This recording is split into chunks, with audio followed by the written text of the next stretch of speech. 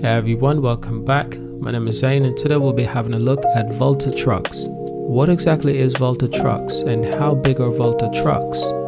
Volta Trucks is an Anglo-Swedish startup company with manufacturers and provider services for zero-emission electric trucks. The company's registered office are in Stockholm, Sweden and in London, UK, with significant operations in both countries as well as France.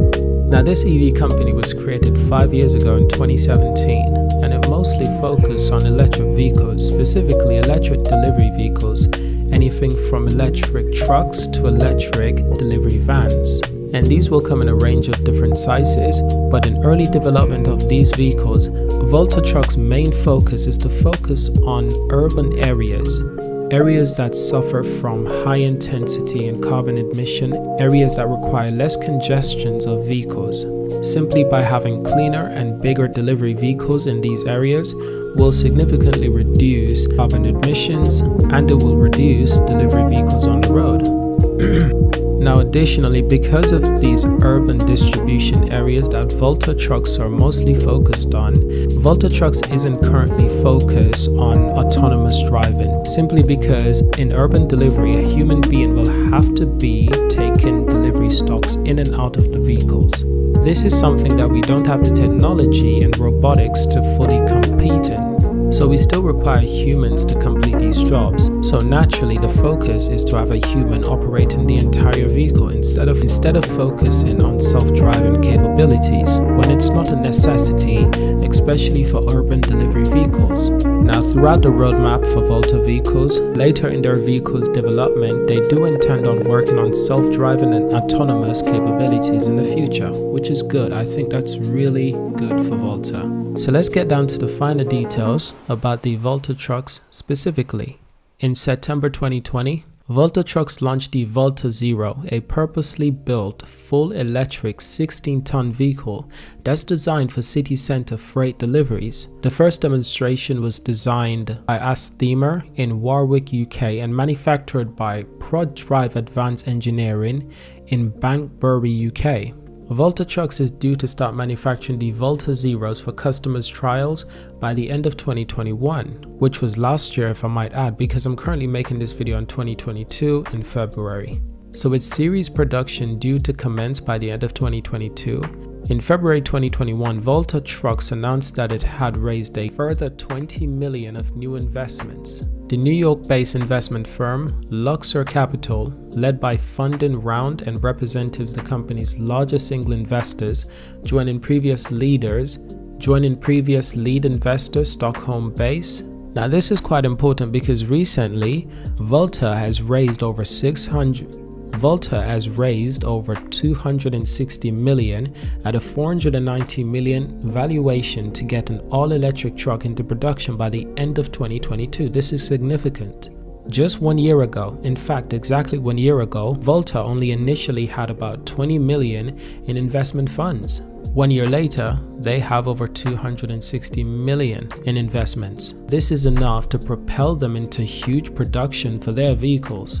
Now with this 260 million in investment, Volta will be using the money to fund engineering and business operations ahead of the first truck rolling off the assembly line, on the back of what looks like a healthy list of investors and customers. Now these vehicles are purposely built commercial freight vehicles that are designed for the urban freight distribution, which is currently totaling over 1.2 billion euros, covering more than 5,000 vehicles. Volta's wider business strategy will base both on selling trucks as well as offering vehicles on truck as a service model.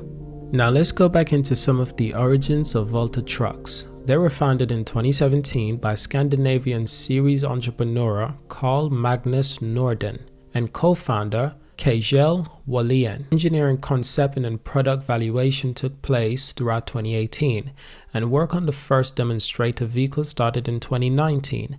Now in June 2020, Volta Trucks confirmed the first pilot fleet trials of the Volta Zero would be undertaken by Bring and Posten, the Nordic distributor of parcel cargo, and mail. So in December 2020, Volta Trucks announced a strategic partnership with Petite Forestia and their 1,000 vehicle orders of full electric refrigerated vehicles, believed to be the European's largest single order of large electric commercial vehicles. Now in February 2021, Volta Trucks announced a US EV technology solution company, Proterra, as the battery supplier of the Volta Zero. So of course, this was quite significant as well. Now, something that additionally happened in February 2021, the company confirmed appointments of Matrat as the drivetrain component supplier, claiming that Volta Zero would be Europe's first commercial vehicle to use an innovative e-axle to drive the rear wheels. Partnership with other global Tier 1 suppliers announced includes Bridgestone, who supplies tires for the Volta Zero launch vehicles and pilot fleets. And in April 2021, Volta Trucks announced the appointments of new Chief Executive Officer and Executive Chairman as it prepared to move ahead with the next stage of its corporation development. So of course, this is quite significant for Volta Trucks. Now additionally, I found it quite interesting in the strategy of manufacturing of Volta Trucks.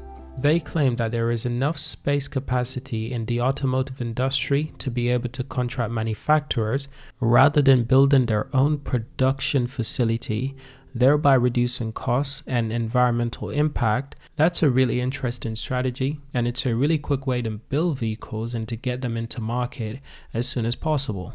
Now, I do believe that short term, this is a very smart strategy to use to be profitable, to be successful short term. However, long term, in the next 10, 20, 30, 50 years, if Volta Trucks intend to stay around for a long time, they will eventually need their own manufacturing facilities, because a lot of manufacturing facilities will wake up to the idea that a lot of companies are transitioning to electric vehicles. Their factory might be more useful in other companies' hands.